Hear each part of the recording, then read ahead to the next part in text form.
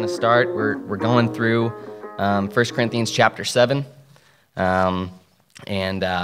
This passage is Paul answering a couple different questions that he had from the Corinthians. And so we're going to be kind of looking at those questions and looking at how Paul answers them, and then we're going to go through the text like that. And so the questions kind of follow like this. And the first one is in 1 Corinthians chapter 7, verses 1 and 2, and then also in verses 6 through 9. And that question is something to the effect of, is it better to be single or to be married? And Paul answers that question in those passages. And then the second one is verses 3 through 5, and Paul answers a question, and we'll talk a little bit about it more, but it's kind of a funny question, but he's answering the question, essentially, should we be celibate even within marriage? And then the third question that Paul answers is, should Christians separate from their spouse if they are unbelievers? And that's verses 10 through 16. And so kind of a wide gamut of questions and topics that we're going to look at. But overall, we're going to be talking about what Paul's talking about, and it's pretty much marriage, singleness, and sex. So if you guys have just been to a couple catalysts recently, I promise we don't talk about sex every week. But we're going through the book of 1 Corinthians, and we preach the Bible, and we're going through the whole book, and so we're not leaving any parts out. Wanted to make a quick announcement. My family, almost my whole family came down here. My dad, David, which is my sister Tabitha's boyfriend, so then my sister Tabitha, and then my mom came down to hear me preach tonight. So say hi to them. You can make them feel awkward later if you want. But you guys get to hear me talk about sex, so good. Yay. All right, so we'll jump in here, and I want to start with verse 1 in chapter 7. And it is on the YouVersion. For those of you who have the YouVersion app, it is on there, so go to that with the rough outline and then the passages there as well. But in verse 1, it says, now concerning the matters about which you wrote. So I want to start with this because it is clear that Paul is starting a new section in this letter. And so he's addressing a letter and some topics that the Corinthians had written to him.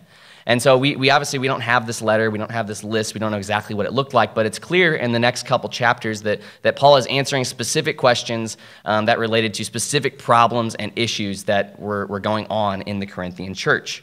And so, again, we don't have the questions, but by looking at the answers, it's kind of like a one-sided conversation. You can kind of be a detective and figure out what those questions are. And so that's kind of my structure with the three questions. And the first question that Paul is answering is essentially something to the effect of, is it better to be single or is it better to be married? And so in verse 1, we see this. He says, now concerning the matters about which you wrote, it is good for a man not to have sexual relations with a woman. Now, some of your guys' translations, especially I think if you have NIV, it'll say it is good for a man not to marry. The word in Greek has connotations of sex, but really what Paul is talking about here is it good for a man to marry or not to marry? And we know that because Paul talks about married couples having sex in verses 3 through 5. And so we know he's not answering a question to the effect of, should married couples have sex here?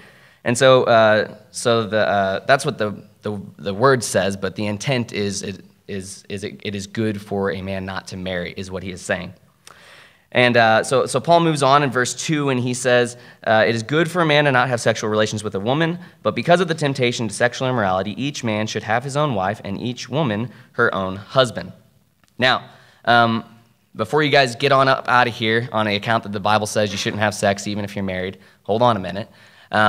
Because we have to analyze Paul's words here very carefully to figure out exactly what he's saying.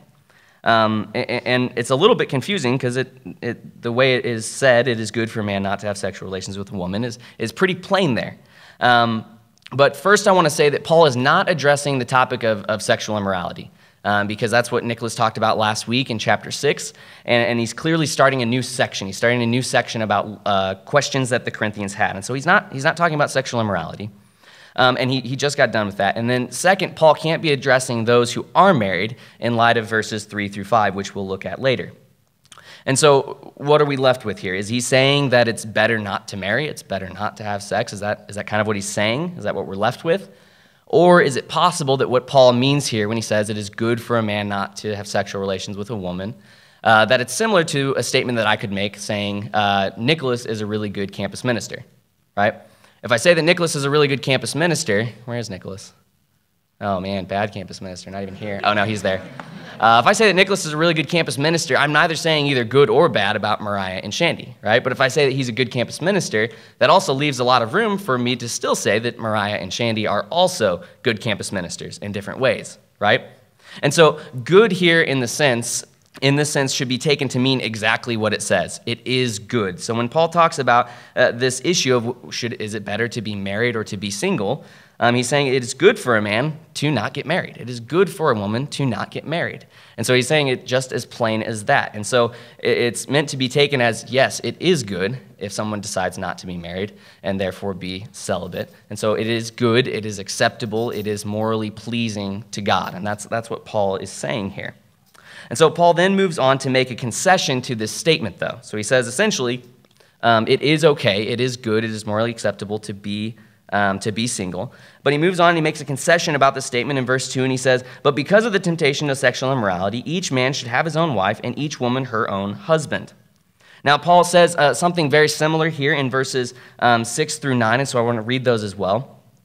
It says, now as a concession, not a command, I say this. I wish that all of you were as I myself am, single. But if they, oh man, I lost my spot. I wish that all of you were as I am, but each has his own gift from God, and one of one kind and one of another. To the unmarried and the widows, I say that it is good for them to remain single, as I am. But if they cannot exercise self-control, they should marry, for it is better to marry than to burn with passion. And so Paul further addresses this question here of, is it better to be single or better to be married in this spot as well? And so Paul clearly says that he identifies both singleness and marriage both as gifts from God. He says that, but then he also says, I wish that all were as myself I am. And so Paul was single. And so he's saying, hey, it's good to be single. It's a noble calling. It is honorable to God. It is good. It is acceptable. But then we're kind of left with kind of a puzzling question here, because in verse 2, he says, but because of the temptation of sexual immorality, each man should have his own wife and each woman her own husband. And then in verse 9, he says something similar. He says, but if they cannot exercise self-control, they should marry, for it is better to marry than to burn with passion. And so this kind of brings up the topic, well, the question is marriage only for those who can't control their sexual desires, right? And it kind of almost sounds like what Paul is saying here. Is marriage only an outlet for sexual pleasure or something like that? And I would say no, because what Paul is saying here is he's addressing if it's okay to be single, if God values it to be single, and that decision, if it's acceptable to God. But he's saying if you have a strong desire to be married, if you have a strong desire for sex, then singleness is not for you. Then probably that's not the gift that God has given you.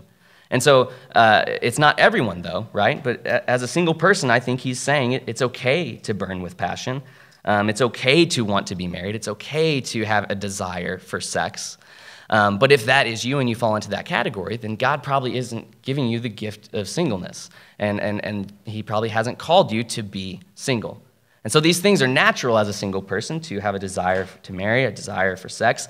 But that's not everyone, though. And that's perfectly fine as well. As Paul says, it is okay, it is good, it is acceptable to be single and therefore celibate and devoted to God in that way as well. And so Paul kind of makes the point here that it's not an either or, it's a both are acceptable. And now at this point, I feel like I need to apologize a little bit, because I've heard many a preacher and many people say throughout the years that Paul has a very low view of marriage or a very low view of sex or something like that. And I have to be honest, when you read through this passage just kind of point blank, it's kind of a little bit what it sounds like. And I found myself repeating those statements without ever actually going back and really studying what Paul is saying here. And so the reason I'm apologizing is because I don't think that he does have a low view of sex or of marriage or of singleness either. And so what Paul is saying here in verses 1 and 2, it's good for a man not to have sexual relations with a woman, but because of the temptation to sexual immorality, each man should have his own wife and each woman her own husband. It is good for a Christian to be single. It is pleasing to God. But it is not good for a Christian to strive for singleness, but then burn with passion and burn with a desire for marriage and for sex. And so that's what Paul is saying here. And so if you find yourself as a single person, having a strong desire for marriage or a strong desire for sex, then probably God is not giving you the gift of singleness, and that's okay. But if you're a single person and you do not have a strong desire for these things, or maybe you even have a strong desire to be single and be devoted to God in that way, then that's also okay too. And so don't let anybody tell you otherwise. In fact, if somebody tries to, you can be like, hey, well, Paul was single and he said it was good. He wishes that everybody were like that. And so both things are good, acceptable, and pleasing to God. And so here's kind of the overall point of this, I think, is that we can't strive for what we have not been given. Paul refers to both singleness and marriage as a gift, right? He says in verse 7, I wish that all were as myself am, but each has his own gift from God, one of one kind and one of another. And so if God has given you one gift to have the desire to be married, then don't strive for singleness, and vice versa. The opposite is also true. And so here's the application. You guys, many of you know, Jesus said, seek first his kingdom and his righteousness, right? That's a command for all Christians of all time. And so whether you are a single person or whether you are an individual who happens to also be married, this call to seek first his kingdom and his righteousness is a call on every one of our lives. And so, obviously, no doubt this looks vastly different for an individual who is married to seek first Christ's kingdom and his righteousness. And it also looks very different probably a lot of times for somebody who is not married and single and maybe living an entire life of singleness and celibacy to God. But either way, as individuals, we all have the same call to follow Christ, seek first his kingdom and his righteousness. And so that's really the application for this. It's not which one is better. It's that both are acceptable to God if we are glorifying him, either in our singleness or in our marriages. The second question that Paul addresses here is in verses 3 through 5. And essentially, I think what he's answering is, should we be celibate in marriage? And the reason I say that is because it sounds a little bit strange. That's kind of crazy, right, if you think about it. Why would you ask that question? But I think what Paul is addressing here is a question to the type of, well, hey, if the Corinthians are saying, hey, Paul, is it better for us to be single and celibate and devoted to God in that way? And then I think that they may have even went as far as to say, and if so, is it possible for people who are already married to also attain this same level of righteousness and that sort of thing? And so Paul is addressing what it looks like to be married in relation to sex. And so in verses 3 through 5, we'll read those really quickly here. It says, the husband should give to his wife her conjugal rights, and likewise the wife to her husband. For the wife does not have authority over her own body, but the husband does. Likewise, the husband does not have authority over his own body, but the wife does. Do not deprive one another, except perhaps by agreement for a limited time, that you may devote yourselves to prayer. But then come together again, so that Satan might not tempt you because of your lack of self-control. And so Paul answers this question of should we be celibate even within marriage here in these verses. And to put it bluntly, no. The answer is no. That's not what he's saying. So in verse 3, he says, the husband should give to his wife her conjugal rights, and likewise the wife to her husband. And so what's interesting is the Greek word for give here is actually the same word and phrasing that Jesus used when he said, give to Caesar what belongs to Caesar's, right? And so it's kind of referring to paying a debt or giving something that is owed. And so Paul uses this metaphor to stress the fact that for a married couple, they owe each other sex, essentially, is what it's saying. But what needs to be emphasized here is not that one partner would say to the other, hey, you need to have sex with me because the Bible says so. That's not what the Bible is teaching here. That's not how that works. The emphasis here is that on each partner giving, not receiving or taking for their own benefit. It's each person giving out of love to the other partner. And Paul doesn't stress one as higher than the other. The husband does not deserve it more or need it more, and the wife does not deserve it more or need it more. They both are equal. And what it says, the husband should give to his wife her conjugal rights, and likewise the wife to her husband. And so, really, John Piper, he puts it this way, and I'll quote his book a little bit later. It's a great book if you're looking for a book on marriage, sex, and even singleness. He has a great chapter in there on singleness. But it's called This Momentary Marriage, if any of you want to read it. But he puts it this way in reference to this verse. He says, the goal here, in reference to this verse, is to outdo one another in giving what the other wants. And so that's pretty self-explanatory. I think when it comes to sex, sometimes even as married couples, we overcomplicate things, right? And we have all of these preconceived notions that we come into marriage with. But really, that's pretty simple. The goal is to outdo one another in giving what the other wants. And this concept really is no different than any other thing that you do in married life. Hannah and I both absolutely hate doing the dishes. We just hate it. And so if one of us is doing the dishes, it's not because we assigned one or the other to do it. It is an act of service. It's an act of love and sacrifice. I did the dishes last, so get that out there. But really, this idea when it comes to sex of giving to one another and pleasing your partner over yourself, it's no different than anything else in marriage or any other action that we have within marriage. So Paul moves on into verse 4, and he kind of continues this image. He says, "For the wife does not have authority over her own body, but the husband does. Likewise, the husband does not have authority over his own body, but the wife does." And so Paul is communicating the concept here that when you are married, your body is no longer just your own.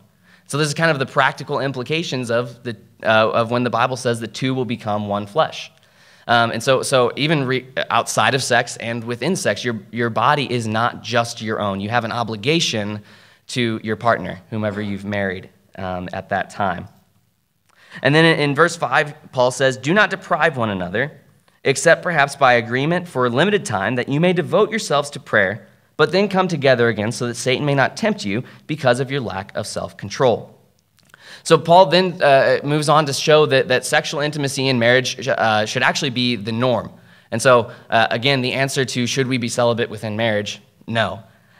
Because he says it should be the norm because he says, "Do not deprive each other except perhaps by agreement for a limited time." So that's implying that sexual intimacy is a normal, regular part of the marriage relationship.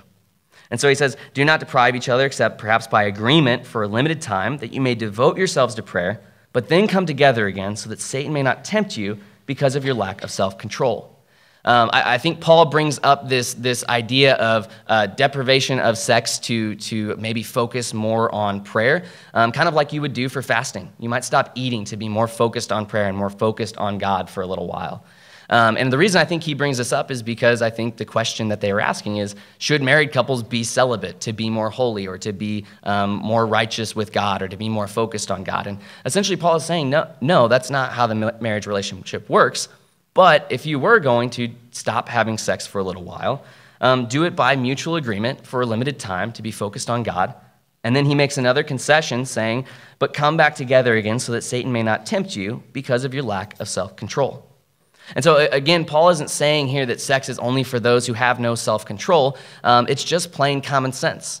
And it's not just the wife or just the husband, but the fact is, as a married couple, throughout your life, sexual temptations are going to be part of life. And they may look different or take different forms or come at different times within marriage. But sexual temptation does not just go away once you're married. There are things in this world.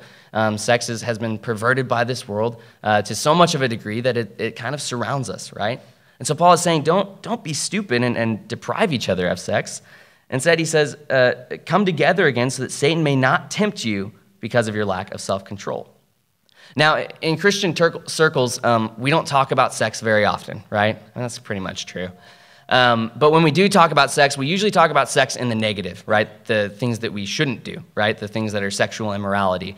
And Nicholas preached a great sermon last week about sexual immorality from 1 Corinthians chapter 6.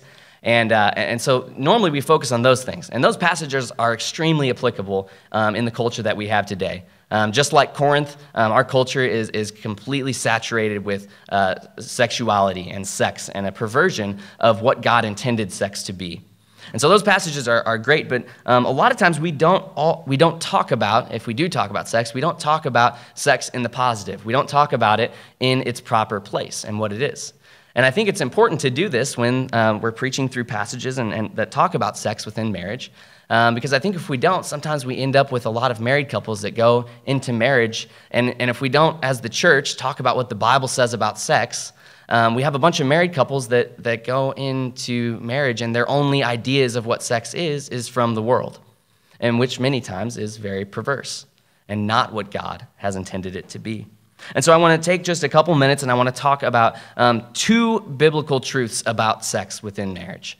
Just two. There's a lot of biblical truths about sex in marriage. We could preach an entire sermon series on it. I don't know that I would specifically want to do that, but there are a lot of biblical truths about sex. But here's just two that I think we find very clear in these three verses here. And for reference, I'm borrowing pretty heavily from John Piper's book, This Momentary Marriage, for these 2 points. But the first one is, within marriage, sex is not dirty, sex is good. Paul clearly talks about married couples having sex here. In 1 Timothy 4, verses 4 through 5, it says, "For everything created by God is good, and nothing is to be rejected if it is received with thanksgiving, for it is made holy by the word of God and prayer." So Paul is saying to Timothy, everything God created is good. And we know that when God created the world, he created everything perfect and good, right? And so have any of you guys read the Screw Tape Letters? It's by C.S. Lewis. Give a hand raise. Great book, great book. So for those of you that haven't, it's C.S. Lewis is writing from the perspective of like an elder demon, and this elder demon is writing letters to a younger demon, like an apprentice demon, who is tempting and trying to distract a person. And so it's kind of this one-sided conversation where you fill in the other half of the story, kind of like here, I guess, where we're filling in the questions that the Corinthians are asking. But there's one point of the book that I'll never forget, and the elder demon is writing to the younger one, and he says this. He says something to the effect of, we, as the demons, are at an extreme disadvantage. He says, everything that was created to be good, and it was created perfect. So he said, for us to get people to sin, we have to take something that was good and twist it to be something that's bad. And sex is the perfect example of that concept. God created everything to be good, including sex. But Satan and the world and sin's effect on the world has twisted sex, taken it out of its context within marriage that God created it to be, and perverted something that God created to be good. And so as a married couple, and people a lot of you go into marriage, we have to understand that sex within marriage is good. It's not bad. We talk about sex as being bad a lot, or in the negative a lot in the church, but sex within marriage is good. It is healthy, it is normal, and it is helpful to the marriage relationship, as Paul kind of talks about here. And so actually we're kind of missing out on what God created with that. And so Paul even says, to answer this question again, should we be celibate within marriage? Paul essentially just says, no, married couples have sex. And he says, maybe if you want to deprive each other for a limited time, do it, but then come back together again. And in the sex-obsessed culture that we live in, I think it's very important for us as Christians to understand what the biblical truths about sex are. And so this is one of them. Within marriage, sex is good. It is perfect. It is God-ordained. The second biblical truth is, within marriage, sex is a way to defeat Satan's attacks. Paul says in the end of verse 5, he says, but then come together again so that Satan may not tempt you. So sex within marriage, in its proper context, is a means of defeating Satan's attacks. That's pretty cool. And we got to be honest here, that's pretty cool. Sex is a means of defeating Satan's attacks. We're told so many lies about sex from the culture that we live in, from every TV show, people sleeping around, having sex before marriage, people cheating on each other within marriage, pornography, homosexuality, all of these perversions of what God created to be good. And if we only hear what the world has to say, we're not going to truly understand what God created sex to be. Ephesians chapter 6, verse 16 says, in all circumstances, take up the shield of faith with which you can extinguish all the flaming darts of the evil one. Now, I have a blowgun, and I've thought about it before, but there is no way I can get the darts to be flaming. But that would be a fierce weapon, and that's how Paul describes Satan's attacks. Flaming darts. I don't want to get hit with one of those. But Paul says in Ephesians here that we guard against Satan's attacks with faith, right? And then in 1 Corinthians here, Paul says that married couples guard against Satan's attacks with sex. And so John Piper poses the question in his book. He says, well, which one is it? Is it faith or is it sex for married couples, right? And he says, quote, the answer for married people is that faith makes use of sex as a means of grace. For the people that God leads into marriage, sexual relations are a God-ordained means of overcoming temptation to sin. And so sex within marriage is not bad. It was created by God to be good, perfect, part of his plan, And in a culture that is so saturated by lies about sex and what it is and where it should be and where it should not be, we need to be able to understand that God created it to be good within marriage.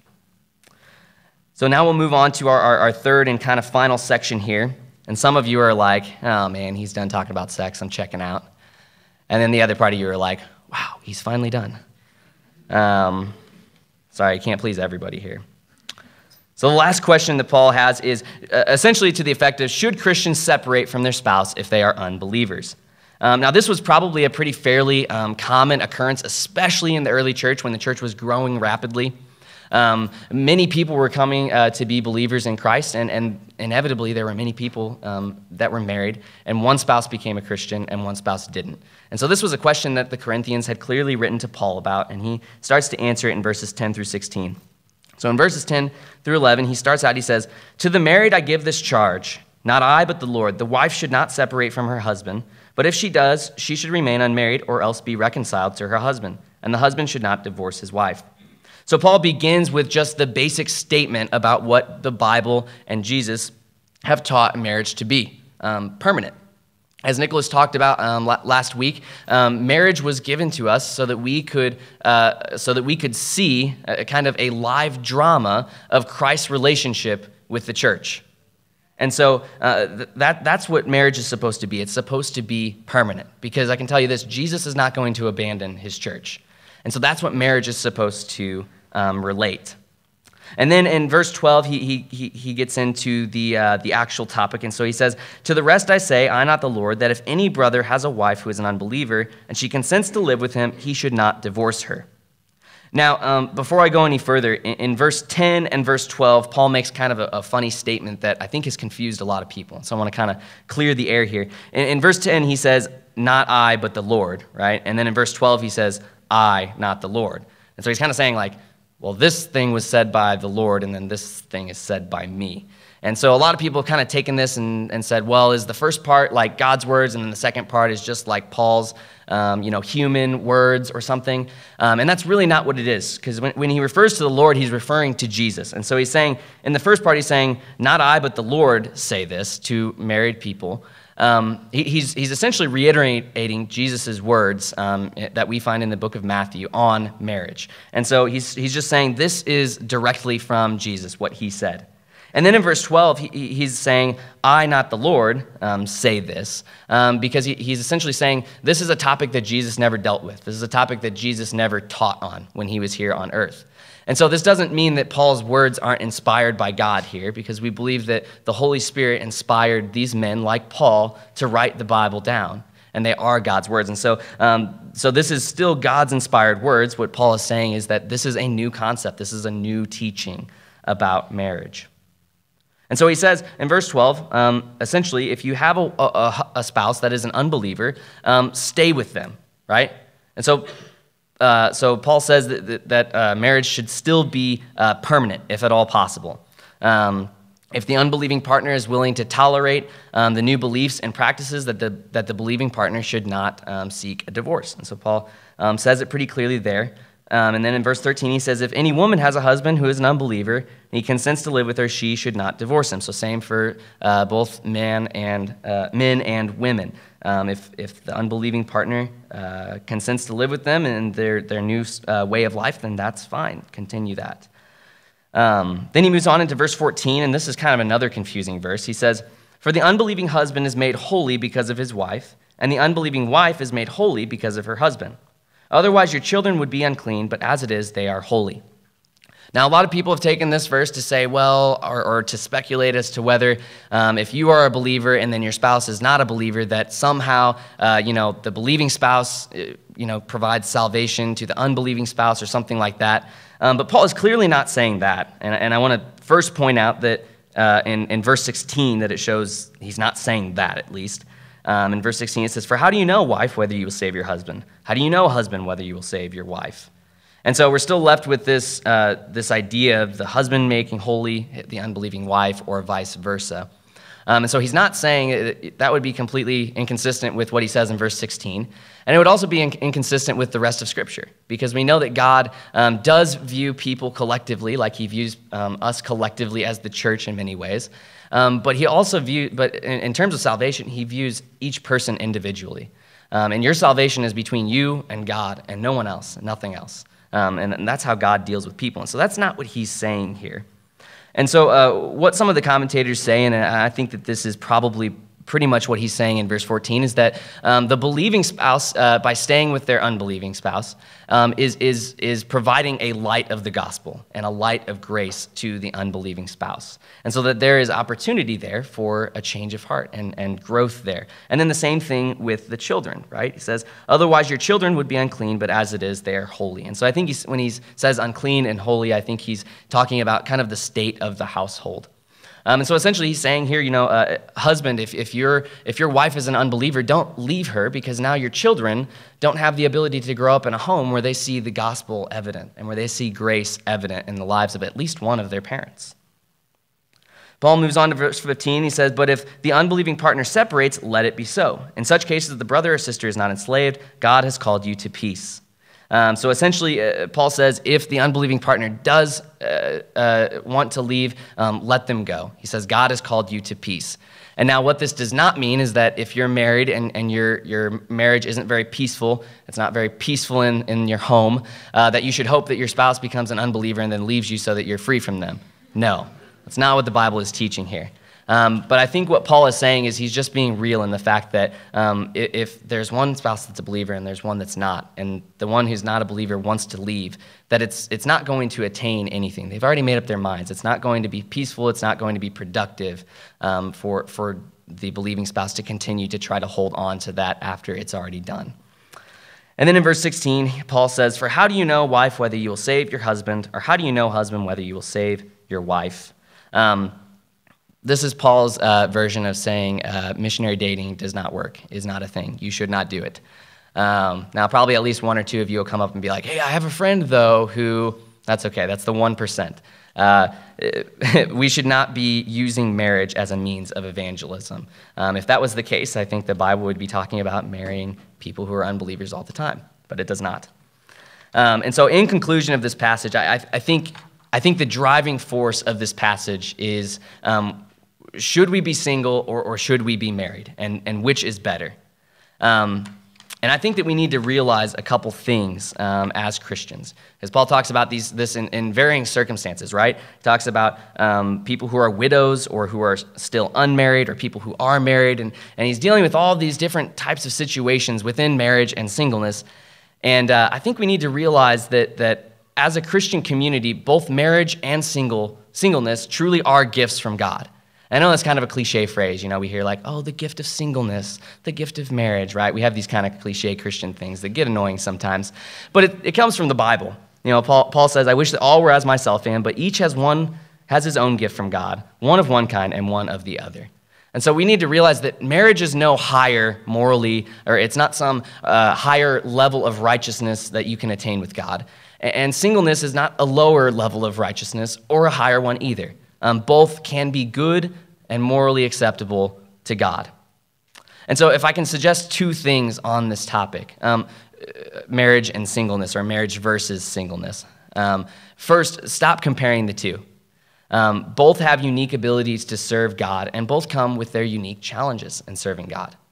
But if our overall goal is to seek first his kingdom and his righteousness, we will do that regardless of whether we're single or whether we're married or whether we want to be married or whether we don't want to be married. And second, I want to say, stop comparing your situation with those that are around you. If God has placed a desire on your heart to be married, then he's probably going to bring somebody to you. And I want to say two things on that. First, statistically, a lot of people get married. I don't know, probably like 90%. So statistically, you've got a pretty good chance if you want to be married. At some point, you will be married.